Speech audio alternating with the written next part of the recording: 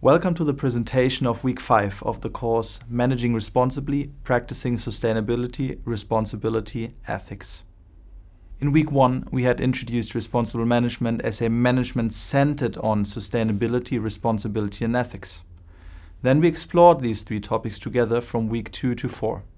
In this 5th week, we are thinking about how sustainability, responsibility, and ethics come together as responsible management. We do so by looking at the different business functions, at management as a profession, and finally at what competencies it might need to become a responsible manager. Just in a moment, I would like you to pause the video, to take a piece of paper and a pen, and to write down your answers to the following questions. Please pause the video now. Welcome back. I'm sure that answering these questions has given you a good idea on how complex it is to put all of the different pieces of responsible management together. This week's presentation is designed to get to deeper answers to these questions. However, if we wanted to make it simple, what is the underlying theme of this week that connects all of these questions? In a nutshell, this week 5 is about how it all comes together. It is about how different functions' contributions to responsible management come together to form a responsible business. About how different management occupations like accountants, marketeers, and strategists may together contribute to a responsible management overall. It is also about how distinct management competences come together to make a competent, responsible manager.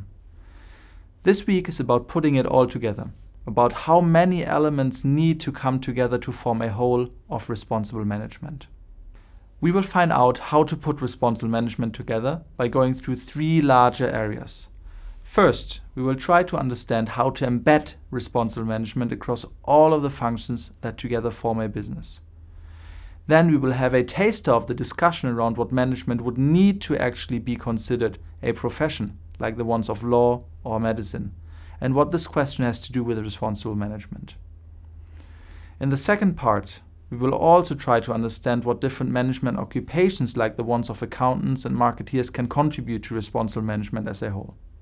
And then in the third topic of this week, which is focused on the understanding of the distinct responsible management competences like systemic thinking or stakeholder communication that may help you to be a competent responsible manager. Let's first look at the embedding of responsible management, of sustainability, responsibility, and ethics across business functions. Embedding sustainability, responsibility, and ethics, or SRE, as the domains of responsible management, across a business is often understood as 2 main tasks. SRE has to be embedded into the strategy and strategies of a company and across all of the business functions in order to make the strategy come true and alive. This SRE embedding into business functions has been compared to making sustainability, responsibility, and ethics part of the DNA of your business, to make it part of its underlying core logic, or to mainstream it so that it is not something outside the normal mainstream business as usual, to make it the new normal, or business as unusual, so to say. How are companies doing on these 2 tasks of embedding responsible management into strategy and across functions? The United Nations Global Compact is a network of over 10,000 companies that have committed to 10 principles of corporate responsibility sustainability. Since 2007, a survey has been conducted every 3 years to follow up on their progress. The survey consistently showed that the company's CEOs agree on the importance of embedding CRS in strategy and into business functions. However, they also agree that it is a very challenging thing to do. So what does embedding corporate responsibility sustainability across functions actually look like? Michael Porter's value chain model is a description of the functions of a business and of how they create value together. As we have done it here, the model can be adapted to show how each of these functions can also contribute to create 3-dimensional value, so to say. Not only economic, but also social and environmental value. This idea is well captured through the idea of the triple bottom line. For instance, the R&D department may engage in sustainable innovation activities. For instance, a soft drinks company like Coca-Cola might develop new recipes for their drinks to be less sugary. This in turn might decrease sugar-related diseases among their customers and therefore improve the social bottom line of the company. We can find similar activities across all of the functions of a business. Michael Porter and Mark Kramer have placed a number of particular corporate responsibility sustainability issues across these functions. Examples are transportation impacts in inbound logistics and diversity in human resources management. Is integrating responsible management activities across all of these functions enough then? Do we automatically create sustainable, responsible, and ethical companies by doing so? The answer is most likely no. And the reason is that a very, very important aspect for achieving these goals is to coordinate all of these efforts integrated across the company to make them work together. So coordination between responsible management activities is the second main goal of embedding responsible management, together with the integration of activities across business functions. To summarize, in the topic of embedding responsible management across functions of a business, all comes together by understanding how to make all of these functions work together as one organization. There's a second area of responsible management in which we need to understand how things come together. How do the different management occupations, such as accountants, strategists, and marketeers, contribute to responsible management as a whole? However, before we talk about occupations, I would like to think about a related question together. Namely the question if management is a profession, like the legal or medical professions, and how this question plays a role, particularly in responsible management. What do you think about this cartoon? Wallace B. Donham, the second dean of Harvard Business School, said as early as 1927 that business and management should be a profession. He argued that managers have an important role to play in society, just as doctors, lawyers, and firefighters. Managers provide the very goods and services that a society needs to thrive. However, his own son, Paul Donham, 35 years later, asserts that management is not a profession.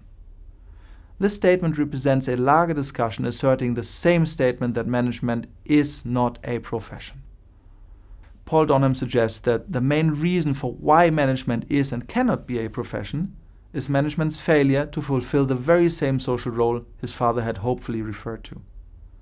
However, if management was able to live up to its potential social role and responsibility, it could actually become a profession. If responsible management became the new normal, would there be another chance for management to become a true profession? Kurana and Noria in 2008 suggested that management could actually become a true profession if managers could be sworn in to a Hippocratic oath to make them commit to their social role and to responsible conduct. Please pause the video now to have a closer look at the oath they are proposing. Kurana and Noria furthermore suggest the following aspects of their activity which managers should pay close attention to. Do you think these aspects look promising?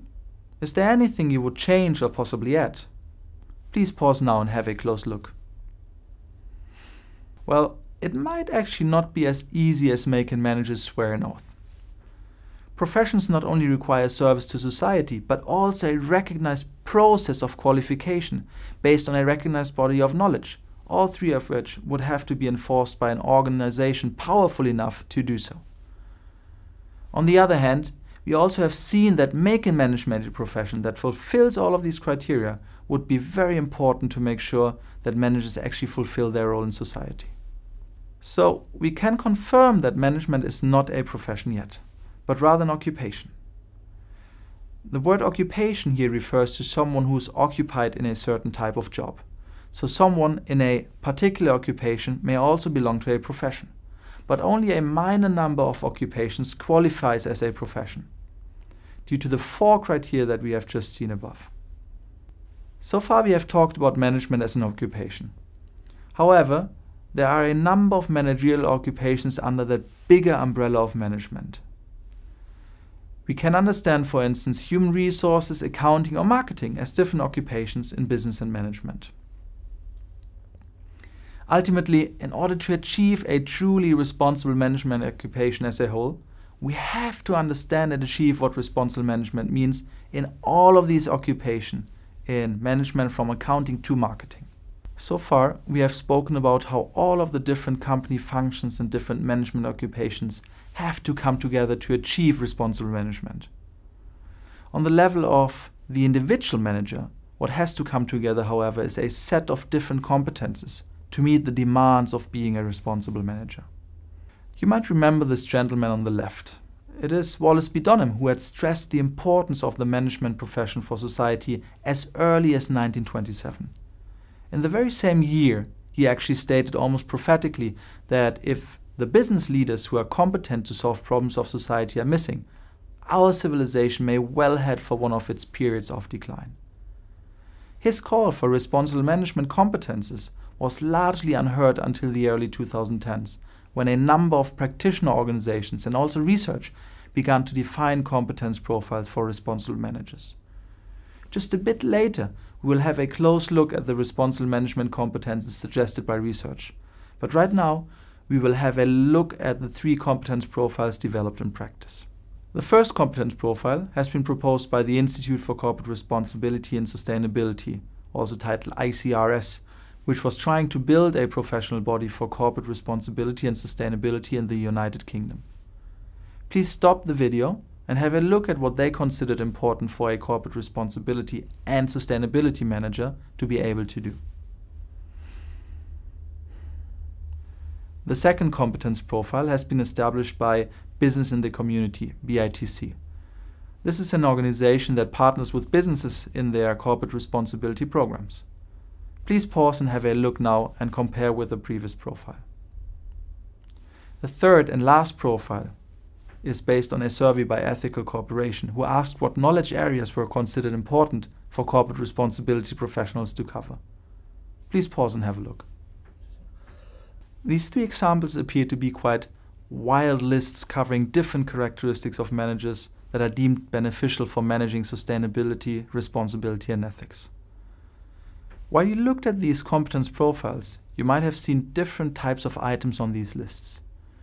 You might have seen items that relate to knowledge that can be symbolized by the head, practical skills symbolized by the hands, and certain attitudes symbolized by the heart. A core piece of competence thinking is that in order to be competent, all 3 of these areas have to fit what you want to be competent in. For a chef to be competent, it is not enough to only know recipes. A chef also has to have practical skills to put them together and an attitude of love for food to create just the right composition. The same thing holds true for a responsible manager who has to have the head, hands, and heart to get the job done. My colleague Dirk Moosmeier and I wanted to know what particularly the types of sub-competences are that a responsible manager needs. So we looked at the research that proposes competence deemed helpful for managing sustainability, responsibility, and ethics. We found that the literature mentioned not only in 3 areas of sub-competence groups, such as knowledge, skills, and attitudes, or short KSA, or heads, hands, and heart, but 6 of them. Responsible managers have to know about sustainability, responsibility, and ethics, and to apply this knowledge by being able to think like a responsible manager. They have to be able to act alone and interact with others for responsible management goals. Responsible managers also have to be a responsible manager regarding their personal characteristics, and to become one by being able to adapt. Know and think are part of intellectual competences, while act and interact are 2 distinct types of practical competences. Be and become are part of a larger personal competences area. In reality, these 3 areas are an unpacked version of the 2 other tripartite frameworks that we have seen before. Intellectual competences correspond to knowledge and head, practical competence to skills and hands, personal competences to attitudes and heart. These 6 areas of sub-competences, however, only make sense if we know what particular competences can be found under them. On the following 3 slides, you will find an extensive list of all of the different competences proposed by the literature under the know, think, act, interact, be, become areas. Please pause on each slide and have a brief look to get a first idea of what particular competences are potentially important under each label. what exactly do we need to be able to do to be a responsible manager? The answer is, as so often, it depends. You will probably have seen that the sub-competences proposed for responsible managers were partly related to the ones we would expect for a competent, normal, commercial mainstream manager, and partly very unusual, as they relate to the more unique characteristics of responsible management. For instance, the typical managerial skill of innovativeness appears to be right next to the solving social problems skill. Entrepreneurial thinking is in the same competence group as moral imagination. So finding the right mix of sub-competences to enable a competent responsible manager depends on the person and his or her environment. The resulting competence profiles either way will have to be a balance between mainstream management competence and specialized responsible management competences. Let's wrap up now. We have seen how responsible management comes together in 3 different forms. First, we had looked at the embedding of the topic into different business functions. Then we discussed how different management occupations and competence types have to be put together to ensure responsible management. This week is all about how it all comes together.